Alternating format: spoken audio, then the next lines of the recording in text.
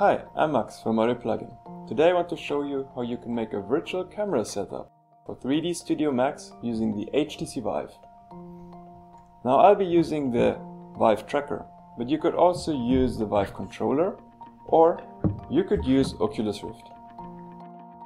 I'll be using the Virtual Camera and Tracker plugin, VCAT. When you buy VCAT, you will receive this confirmation email containing your license credentials and a download link. Go to the website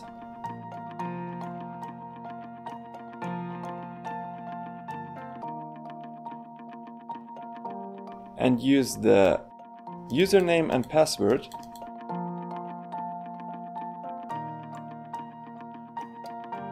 to download your plugin. Save the plugin to the 3D Studios Max plugin folder. In this case, this would be C Program Files Autodesk 3ds Max 2018-plugins. Now, the next time I start 3D Studio, the plugin will be loaded automatically and a new menu will appear in your menu bar. Before I get started, let me quickly set up a demo scene. I'll be creating just 2 teapots and a camera. Now I start the plugin. The first time you run it, you will be asked for your subscriber ID. Use the username you received in your confirmation email. Then a new rollout menu will be added to your controls. You can use this menu to attach virtual objects to various VR devices. In this case, I will select the camera and attach it to the HTC Vive tracker.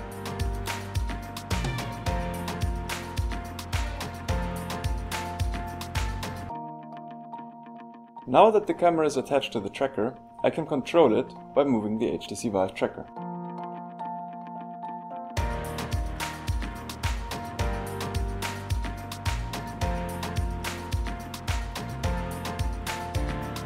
I can even set the viewport to look at the scene from the camera.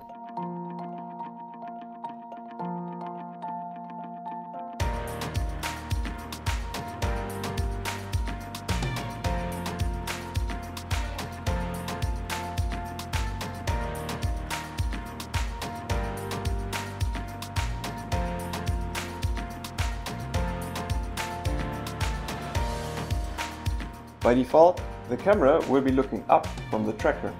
This allows me to attach the tracker to the backside of a computer screen. However, in your case, you may want to attach your camera at the top of the tracker. This is possible by setting a rotation offset.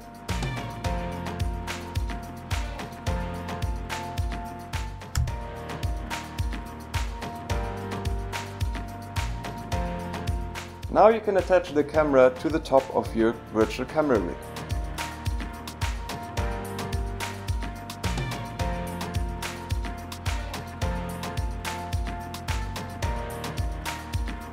If you want to mount your virtual camera rig on the bottom of the controller, you can simply specify a rotation offset around 180 degrees.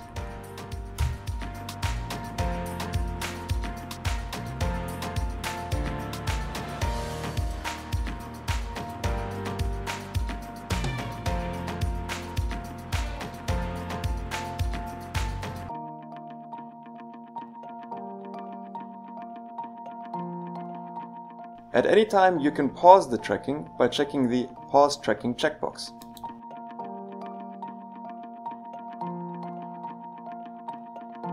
Uncheck it to resume tracking.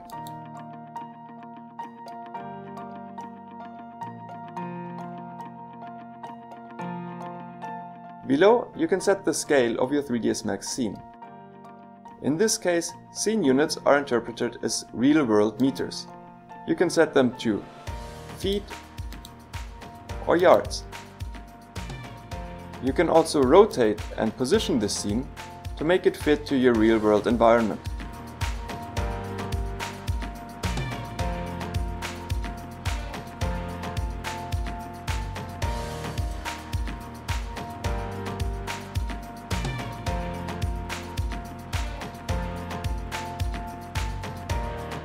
Now, in order to record your camera motion, just select the camera, turn on auto keyframe and press play.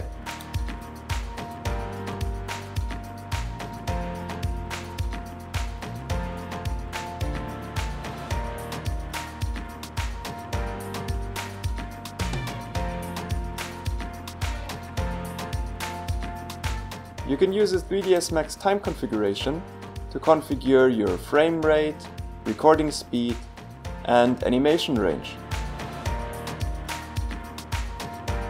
Finally, I can also use VCAT to attach other objects in the scene to the Vive controller.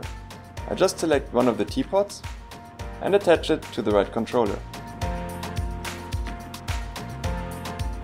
Now the teapot is attached to the controller and will follow its every motion.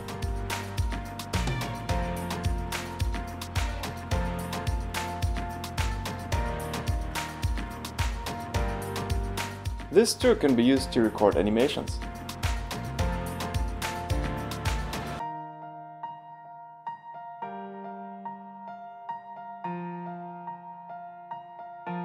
And that's it. Thanks for watching and stay tuned for more updates.